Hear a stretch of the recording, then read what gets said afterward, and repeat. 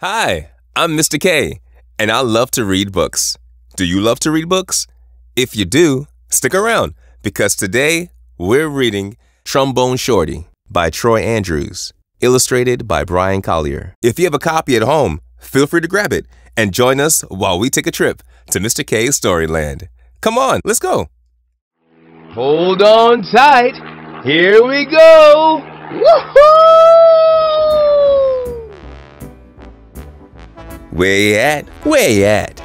We have our own way of living down here in New Orleans, and our own way of talking too. And that's what we like to say when we want to tell a friend hello.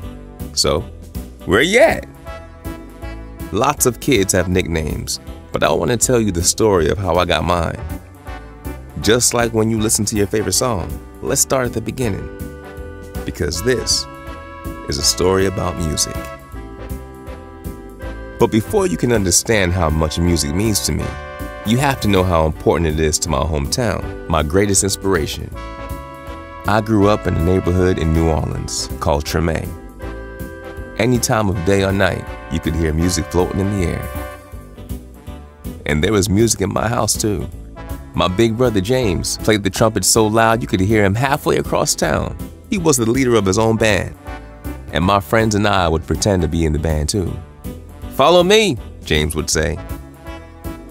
There's one time every year that's more exciting than any other: Mardi Gras. Parades fill the streets and beaded necklaces are thrown through the air to the crowd.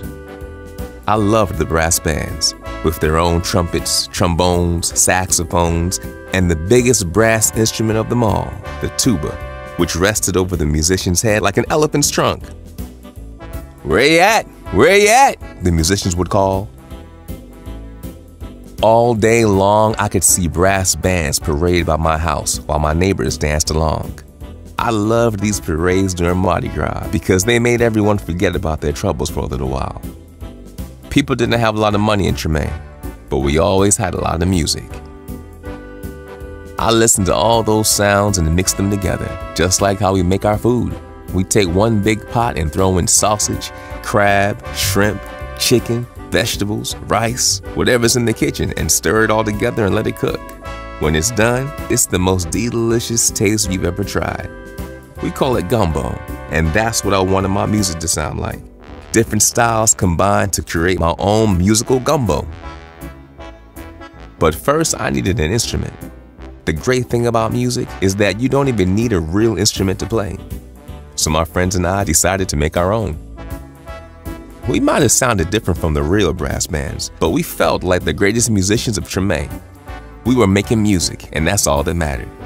Then one day I found a broken trombone that looked too beaten up to make music anymore. It didn't sound perfect, but finally, with the real instrument in my hand, I was ready to play. The next time the parade went by my house, I grabbed that trombone and headed out into the street. My brother James noticed me playing along and smiled proudly. "Trombone Shorty," he called out because the instrument was twice my size. "Where you at?" From that day on, everyone called me Trombone Shorty. I took that trombone wherever I went and never stopped playing. I was so small that sometimes I fell right over to the ground because it was so heavy. But I always got back up, and I learned to hold it up high. I listened to my brother play songs over and over, and I taught myself those songs too. I practiced day and night, and sometimes I fell asleep with my trombone in my hands.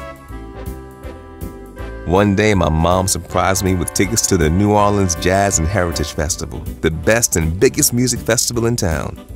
We went to see Bo Diddley, who my mom said was one of the most important musicians of all time. As I watched him on stage, I raised my trombone to my lips and started to play along.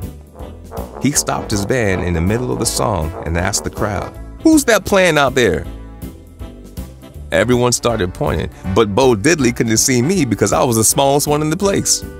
So my mom held me up in the air and said, "That's my son, Trombone Shorty." "Well, Trombone Shorty, come on up here," Bo Diddley said. The crowd passed me overhead until I was standing on the stage next to Bo Diddley himself. I walked right up to the microphone and held my trombone high up in the air, ready to blow. "What do you want to play?" Bo Diddley asked. "Follow me," I said. After I played with Bo Diddley, I knew I was ready to have my own band. I got my friends together, and we called ourselves the 5 O'Clock Band because that was the time we went out to play each day after finishing our homework. We played all around New Orleans. I practiced, and soon my brother James asked me to join his band. When people wondered who the kid in the band was, he'd proudly say, "That's my little brother, Trombone Shorty. Where you at?" And now I have my own band called Trombone Shorty and Orleans Avenue, named after a street in Tremaine. I've played all around the world, but I've always come back to New Orleans. And when I'm home, I make sure to keep my eyes on the younger musicians in town and help them out, just like my brother did for me. Today I play at the same New Orleans Jazz Festival where I once played with Bo Diddley. And when the performance ends, I lead a parade of musicians around, just like I used to do in the streets of Tremaine with my friends. Where you at? Where you at? I still keep my trombone in my hands, and I will never let it go. Wow, what a great book, right? Did you have fun? Because I had fun, you had fun, we all had so much fun. But now it's time to say goodbye until we meet again. I had fun, you had fun, we all had so much fun. But now it's time to say goodbye until we meet again. All right, bye-bye, see you soon.